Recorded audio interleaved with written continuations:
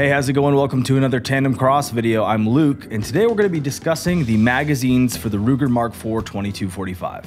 But firstly, I just want to thank everybody who's been subscribing to our channel, liking our videos, and leaving a comment. We really appreciate that. Your support goes a long way, and let's get into the video. So today we're going to discuss some upgrades that you can do to your factory Ruger Mark IV 2245 magazine that's going to increase the reliability, the durability, give it ergonomic improvement, and add capacity so you quite literally get more bang for your buck. But first, let's talk about what parts actually make up one of these magazines. First, you have your magazine body, you have your follower button, there's a spring in there I can't really show you, as well as a plunger at the bottom, and then you also have your magazine base plate. These factory mags are pretty good, but I do want to talk about some upgrades you can make to the parts that I just mentioned to take it from good to great. So let's take the mag apart, lay out all the parts, and get started on some upgrades. Alright, now that we're overhead, I have two mags here. I have the factory mag and I have the fully upgraded, fully tandemized mag. I'm going to set that aside because we'll talk about the parts and upgrade them as we go. So the first thing I'm going to do is actually take this mag apart. I recommend, if you're doing this, to always wear glasses or some sort of eye protection because there is springs under tension, and that can be bad news bears for your eyes. All right, so let's do this in super speed.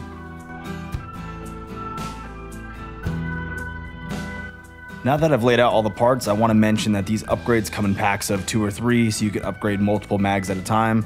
They will also work with a standard Mark IV magazine, with the exception of the bumper we're about to upgrade, but we do have an option for standard models for that, so I'll mention that later in the video. Let's start with our first upgrade, the Maximus +1 followers. These followers are going to allow you to have an additional round in your magazine, and it's also very bright red, so you can clearly see that there's no rounds in the magazine if you're trying to check to make sure it's empty. It's made from Zytel, which is incredibly durable and super easy to install. I've just done it just like that.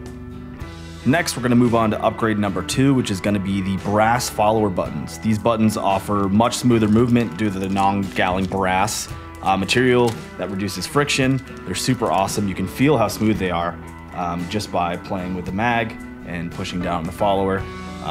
You just don't get the gritty friction that you get in the factory buttons, and these are great to have as a replacement or for backups and are super easy to install. I'm going to do it right now as I'm talking.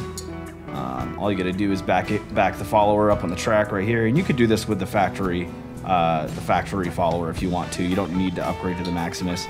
And I installed them on the left side, so pulling the follower down the track, racetrack, whatever you want to call it, and then just taking your brass button and just popping it in the hole, just like that.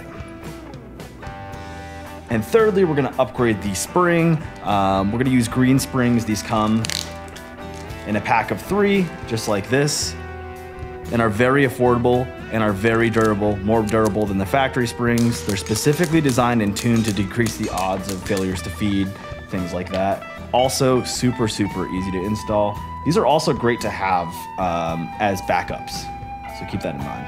So I'm gonna go ahead and take off the plunger. We're gonna be using the factory plunger for this. I'm gonna set the spring aside. You know which one is which, because the green springs are literally green. To install it, I'm just going to stick the plunger on the end of the spring just like that. And again, this is the factory plunger. And then you can go ahead and just feed the spring up into the magazine. Just like that. And finally, the last part we're going to need to get this magazine fully upgraded and functional are the base pads. These mag bumpers have more real estate at the bottom than the factory mags do, meaning you don't have to sit there and pry it out of the mag well because it won't sit flush, and it will add a nice little bit to grab onto when doing mag switches. We are going to be upgrading to the Mark Pro bumpers for 2245. If the Mark Pros aren't your style, we also have Tomahawk bumpers for the 2245. And if you have a standard Mark IV, we make Mark Pro bumpers for those as well, but keep in mind that the bumpers for the standard Mark IVs are not compatible with the Mark IV 2245s and vice versa. For the sake of the video, we're going to be installing the Mark IV 2245 bumpers. So get those open. So the first thing I'm going to do to install this bumper is actually put the bottom of the base pad on. It's a little plate onto the bottom. It's branded, so you can see it. And then I'm going to put these together and then grab the included screw and drop it down into this hole here.